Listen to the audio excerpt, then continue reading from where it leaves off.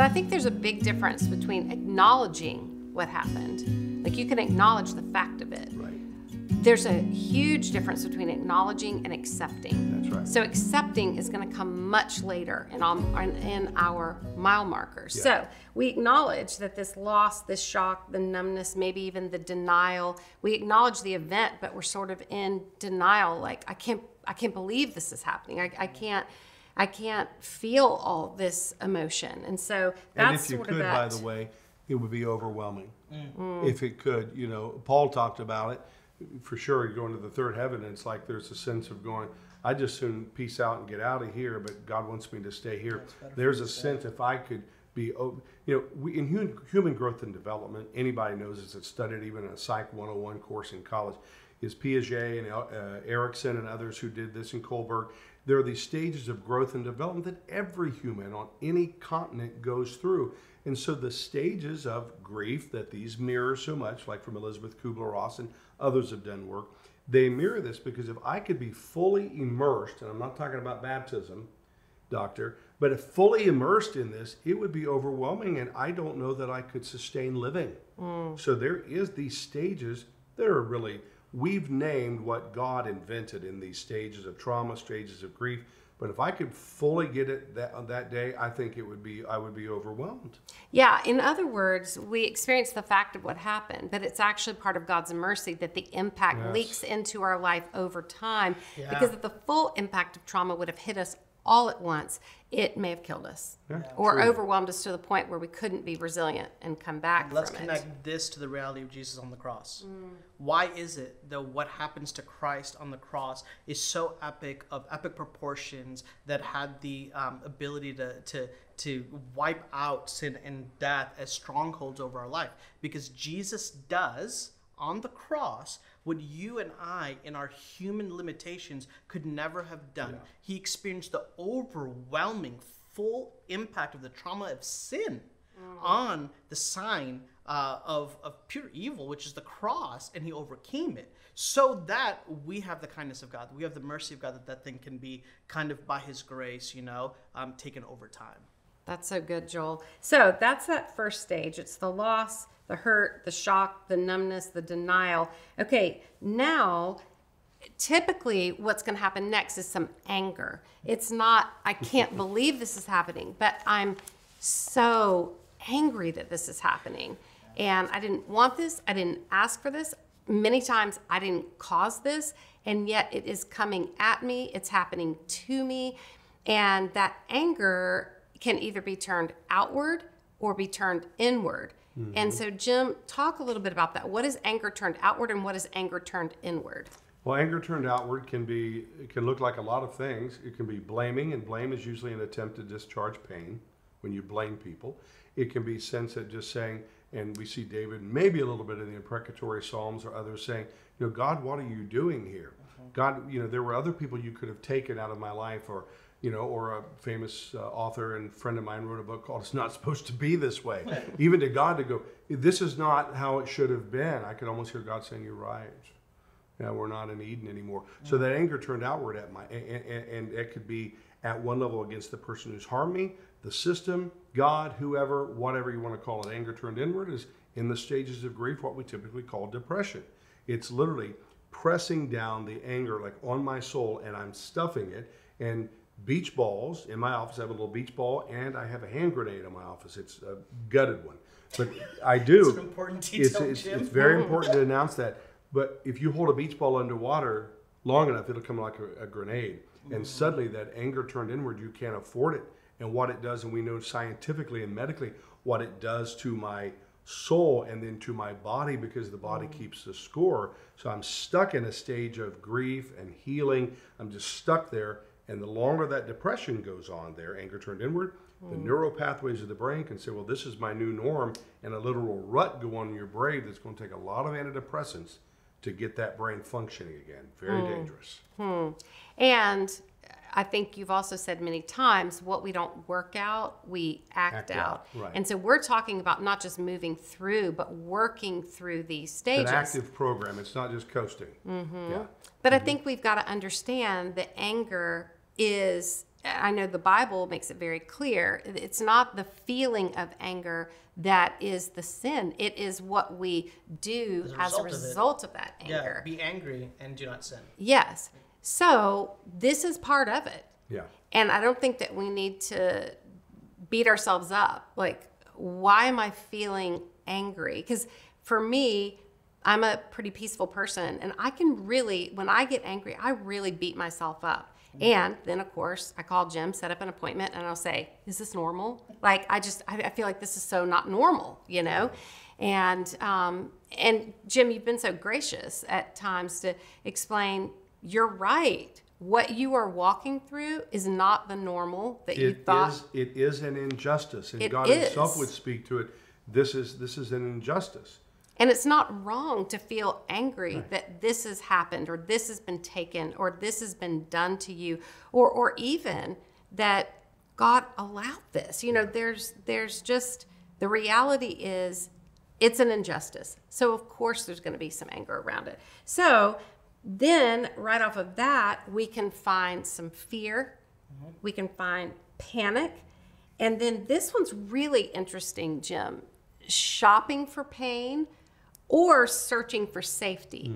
And you explained to me one time that our brain is wired for safety. For confidence and knowing. It's going to want to say, and this is next, yes, wired for safety, but the brain, like Wheel of Fortune, is going out automatically and autonomically to fill in the gaps. And I bet this may happen next, or this may not. The brain's always searching for what's going to happen next. And I think that's so fascinating, because what happens in my brain is sometimes when I'm searching for what happens next, I run ahead and I write a script of what a good God should surely do. Then I want to hold God accountable to outcomes of my own making. And that can lead right into the disorientation that's also part of this stage. And here. that's, by the way, where I say it all not to be cute, seriously, but G-O-D in this on-demand society. The doggone internet's slow. Or the lady at some restaurant slow, but she's a lot faster than you, God. G-O-D does not stand for God on demand. Wow. And that's that theological, if not, may I say, sometimes idolatrous thing of, you need to, enough of this, God. You need to come now, and if you don't, and I've written the script, so make sure the script gets enacted by you, God, for you won't say this. But for if I were running the universe, if I were God, so G-O-D is not God on demand, and I have to say, how do I go and have, and not to sidebar it too much, but, you know, and that is to feel, Eloi, Eloi, lama sabachthani, my God, why have you forsaken me? And then, Lord, if there's any way, 3 times, let this cup pass from me. Nevertheless, not my will, but yours be done. But there's a sense that I get to say, God, would you take me out of this pain? Would you let this cup pass from me? Is there a way? And then that surrender that says, God, not my will, but yours be done. There's a humility and a surrender, but guess what? I get to say, could you take the cup away? I mean, theologically, I don't think I've made any errors here. No, I call it the genie in a bottle theology. Right? We got three, and it's almost like this is how I rationalize it in my mind. I've got 3 wishes, and I'm not wasting it on the frivolous stuff. Like, but this is one of my major wishes in God. Like, aren't you my genie in a bottle? Like, I've lived a good life. Like, I've been pretty moral. Yeah. Why can't you just pull through on this one? And so what I think, Jim, you just described so eloquently is a shift that has to take place in our perspective of God as a genie in a bottle versus God who sits as king over the universe. And God's kindness to us is that we're his children. So he invites us, just like any good children will, you know, he invites us to plead and to ask, right? But there is this assurance, this comfort of knowing that because God is kind, what he gives is a blessing, but what he doesn't give is actually a form of protection, which I know is what you've taught often, Lysa. Yeah, and that's hard. That's hard.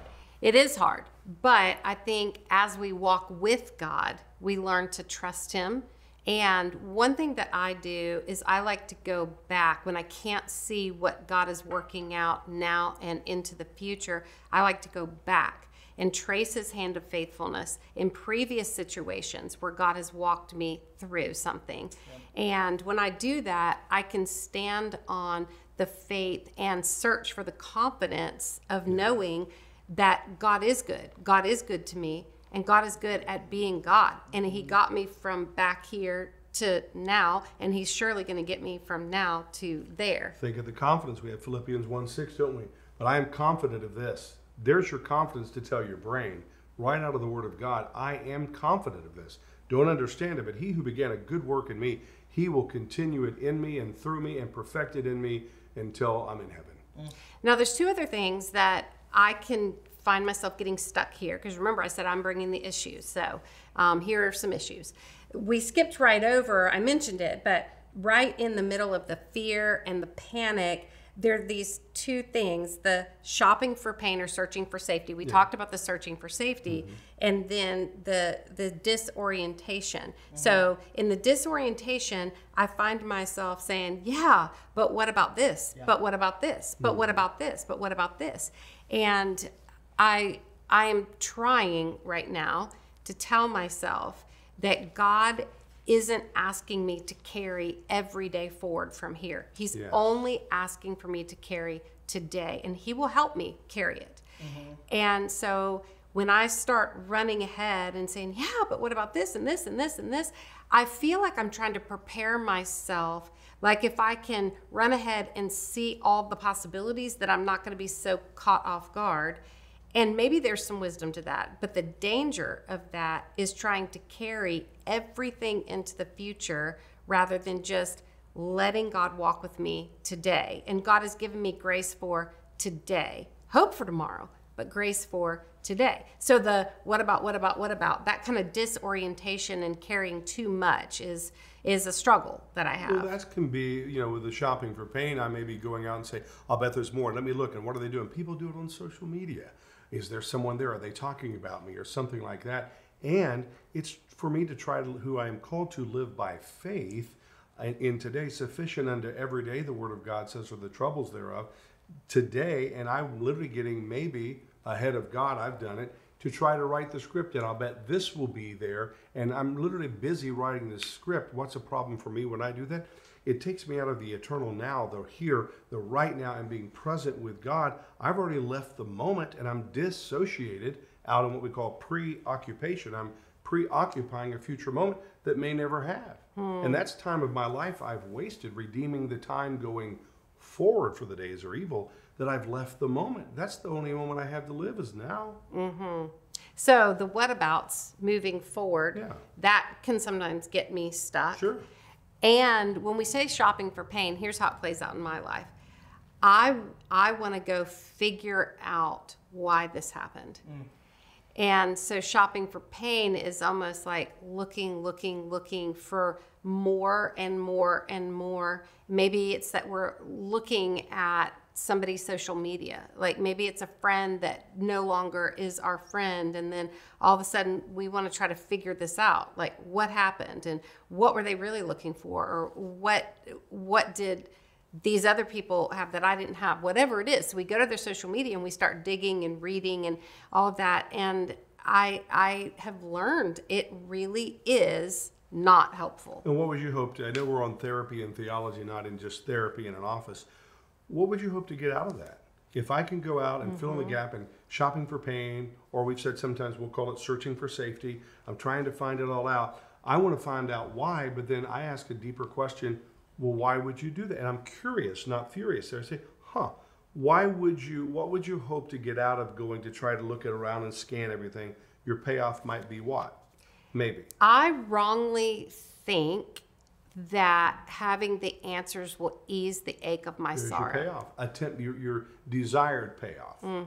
Yeah. But when I look at Mark 14, which you so eloquently quoted, in Mark 14, starting in verse 32, we get to see Jesus. He's finished the Last Supper, and he is about to go to the cross, but he's in this Garden of Gethsemane, and Jesus says, my soul is overwhelmed with sorrow to the point of death.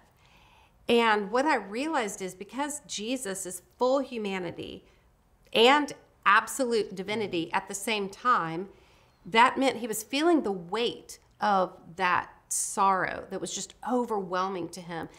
But in his divinity, he had all the answers. And when he had all the answers, it did not ease the ache of his sorrow. So me going shopping for pain, me trying to figure out why this happened, that's never going to ease the ache of my sorrow. It really is just shopping for more pain. Yeah, it might compound it, actually. I think, too, Lisa, you said Mark 14. The other one is John 12. And John, the disciple he's referred to as the beloved, he refers to himself as the beloved disciple. He's Jesus' bestie, going through and through. And so, he kind of gives this intimate picture. I think it's really interesting that John emphasizes the humanity of Jesus. So one of the big questions theologically we're going to ask is, was Jesus ever in moments of trauma? Did he ever experience trauma? Here are a couple thoughts. Jesus, it says in John 4:7, he needs to go to Samaria, to the well to get water. That the Greek word need there is not like, it might be good. There's an urgency. Like Jesus as the homeboy is thirsty and he could have been passing out. So he needs to. He weeps for Lazarus in John chapter 11. Talk about a trauma. He's zealous as a response at the temple. You alluded to that earlier, I think, in John chapter 2. He has distress over his disciples, John 14. He cares for his mother on the cross. John 19, as he's dying, he looks out, talk about traumatic event. And he has distress over Judas, who is a close friend, in June 13, over the outcome of Judas's life. These are traumatic events. In John chapter 12, Jesus, again, is overwhelmed. And here's what I think is so interesting. Jesus asks a question, and he says, "What shall I say?" And so I just want to point out, sometimes it could be like, well, questions are bad. And we've never actually got into a theological and therapeutic disagreement here. And so this might be the first one. Not on the set. Not on the set. This might be the first one. But here's, I want to make a suggestion, Jim and Lisa, I'm curious what you guys think. I actually think the issue isn't about the question, but actually it's three things. It's the substance of the question. It's who we ask the questions to, and then what do we do with these questions that we ask. Boy, I love that, buddy. And that's what Jesus does. He asks a question, but he considers what is going to be the substance of my question. Who am I going to ask the question to? Who better than the Father to ask this question? Yeah. And then what is he going to do as a result of the question? He maintains faithfulness in his ministry. And just another thought, I think these questions give us three things. It gives us the opportunity to reset, so we can gain stability in the midst of instability. It gives us an opportunity to redefine our current reality based on what is actually true. And it leads us to reassert what is actually truth in the midst of what is false. That's one of those paradigm shifts we were talking about before off the set. I think there's a sense of, you framed that up. I love that, by the way, bud. Just that's a paradigm shift in my thinking, and go, okay. And I always ask, and you know this enough from epithumia in Greek, the idea of lust or desire. Is this a demand that I have of God, or is it a legitimate desire? It might look like it, but am I coming saying, Father, I love this. It's not a demand, I desire this. Yeah, I love that. I like what you said about it's what we do with our questions. And I think when we get stuck in this stage and we start shopping for pain, when we are going back and asking the questions, even metaphorically, maybe we're not even having a conversation with the one who hurt us, but we're trying to figure out something to answer the question, why did you hurt me? I think that's where we're asking the wrong person. It might be a right question, but we're asking the wrong person. And so instead of turning to the source of the pain, we need to turn to the source of life.